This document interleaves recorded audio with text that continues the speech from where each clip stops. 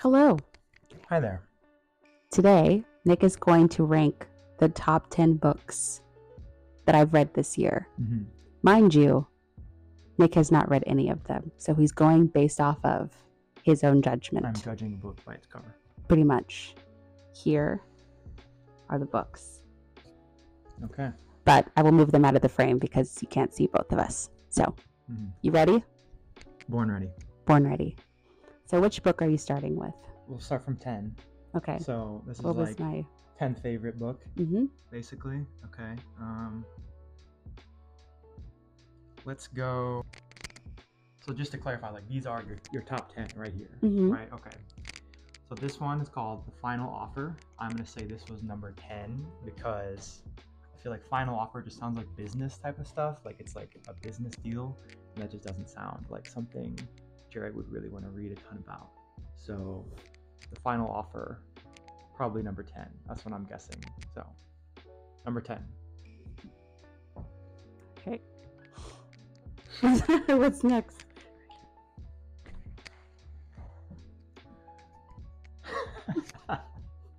So number 9, I realize this is also a Lauren Asher book. This one is called Terms and Conditions. So I'm placing this one at number 9 because Terms and Conditions just sounds like that stuff you have to read before you like can download the software, and that just doesn't. It sounds really boring, kind of, to me. Like nobody wants to read the terms and conditions. So for that reason, I'm gonna say this was book number 9 for Jerry. Okay. Terms and Conditions. All right. Okay. Terms and Conditions, number 9. Yeah. If you hear any noise in the background, that's our cat. So coming in at number 7, I'm gonna say that was number 9. So that was 10, 9. Oh, coming in at number 8, I'm gonna say it's The Housemaid by Frida McFadden. And the reason being, I feel like Jerry probably does like too much of the housework around the house. So this may have given her like some flashbacks. Maybe it's like it's not her favorite thing to do to clean up after my mess. So for that reason, I'm gonna say this is number 7 for ranking. Frida McFadden, The Housemaid, number 8. Number 8. Okay, so how do you figure out which one goes next? Like, what's your thought process? Just like what the title is, basically. Like that's it. And the cover, kind of, it's mostly just the title. I'm not even thinking about author. I know, like, yeah, I'm probably wrong on a lot of these, but that's part of the fun, I think. So, It is. Yeah. I believe in you.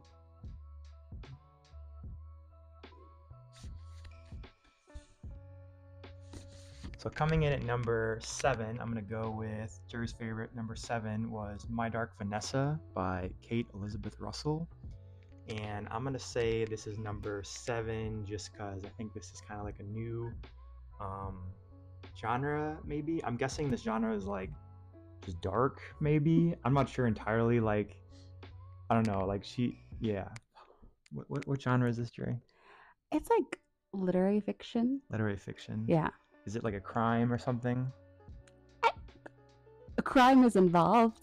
Okay, that's kind of like an up-and-coming area that she's been reading about, so not like super high up there in the rankings, but number 7, that one sounds reasonable. So I'm going to go with 7.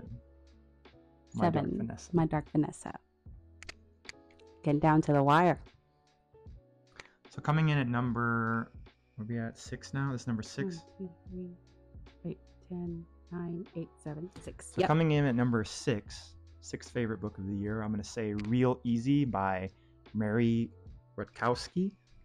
And the reason being, if something is really easy, like it can't be the top. Like I feel like you have to have a challenging book be. So this couldn't, if it's a real easy book to read, it couldn't be like top 3.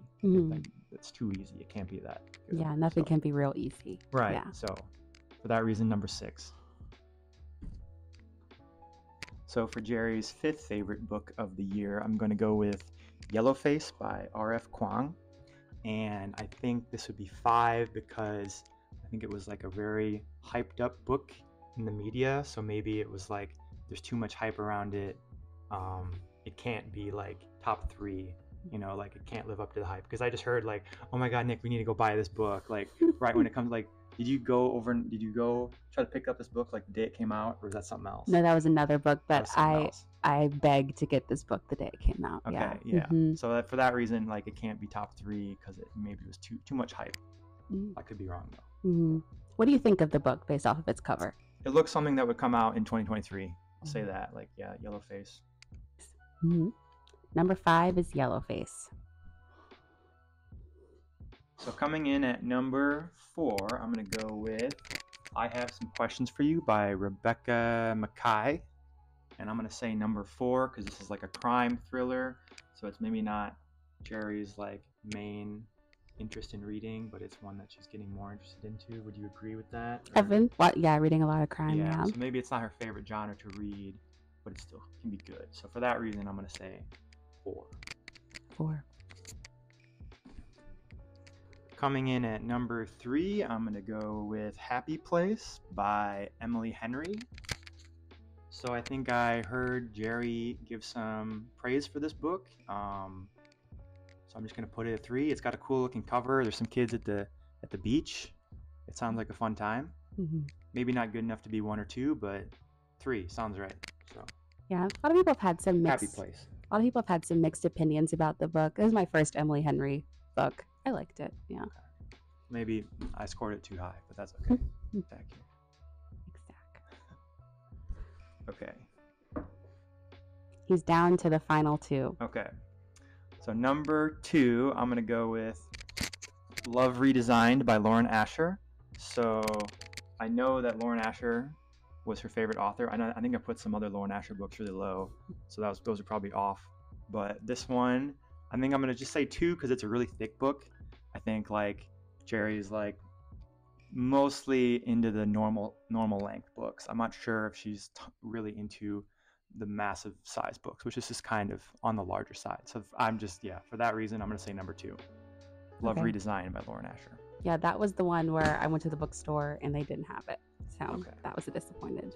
And then finally, number 1, I'm going to go with The Push by Ashley Audrain. And I fucked up because I thought this was a Lauren Asher book, but it's not.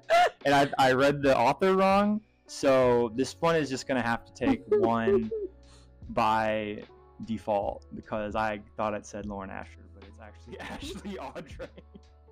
So yeah, number 1 is The Push by Ashley Audrain. It looks cool. It looks like a Rorschach type of diagram. Like the colors is purple and blue. So yeah, number 1. The Push. The Push. The number 1 book is The Push. Some of it is close. I liked your reasoning for some of them. Some of them I would have placed a little higher. But I think this is good. I think you did a good job. Yeah. Yeah, I mean, I didn't read any of these, so might cut that shit. You want to say it again? I didn't read any of these books, so just kind of taking my best guess. Yeah, I think you did a good job. Good job.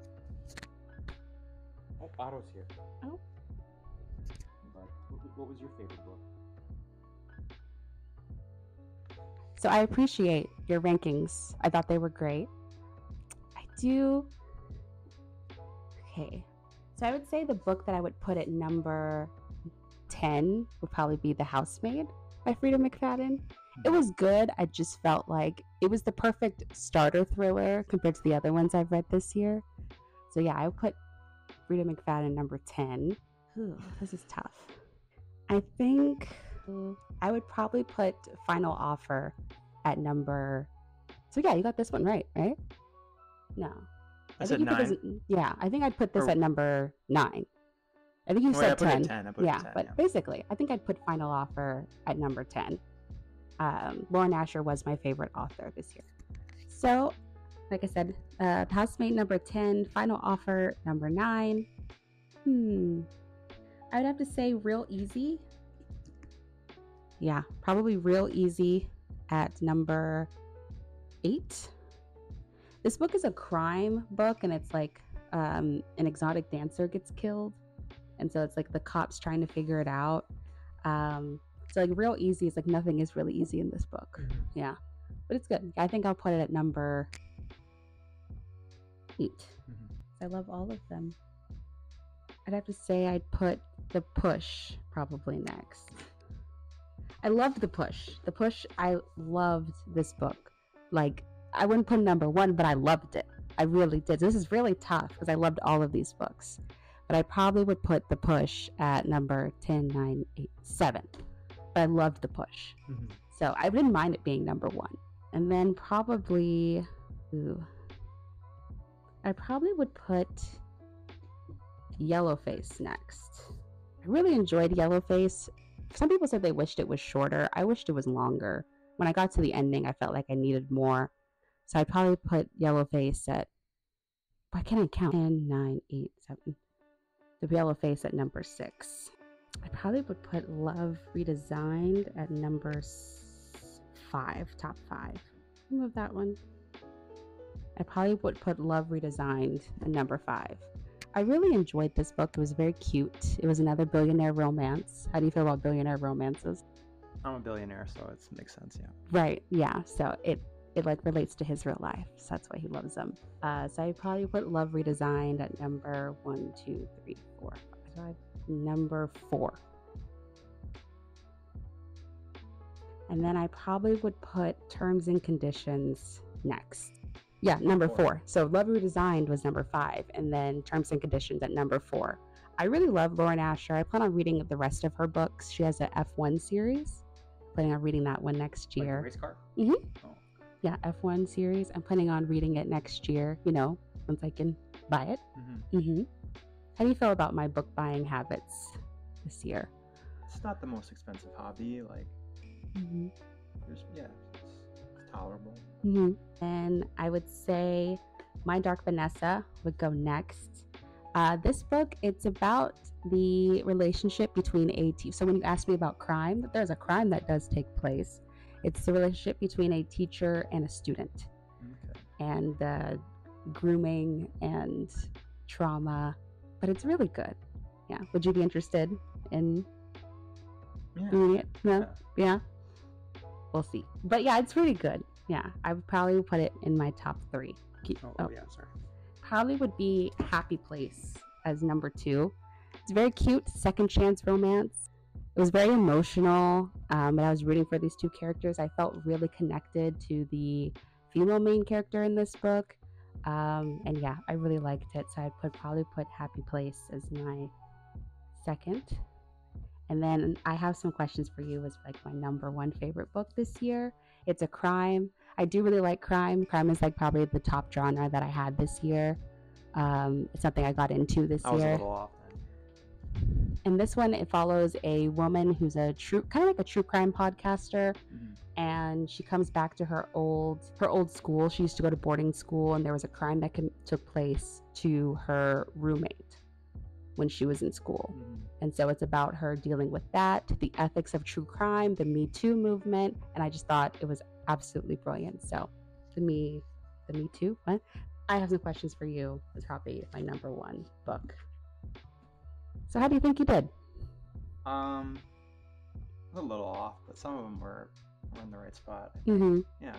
Yeah, all of these are interchangeable. Like, I'd recommend them to anybody, but if I had to choose my top 2, it'd probably be these 2. So this is my reading list for next year. Yeah, this is reading list for next year. This is his goal, is to read these 10 books. Yes. Well, thank you, Nick, for being in my video. Of course. Yes. And do you have anything you want to shout out? Shout out to Amazon for getting those cheap books fast to Jerry. Thank you, Amazon.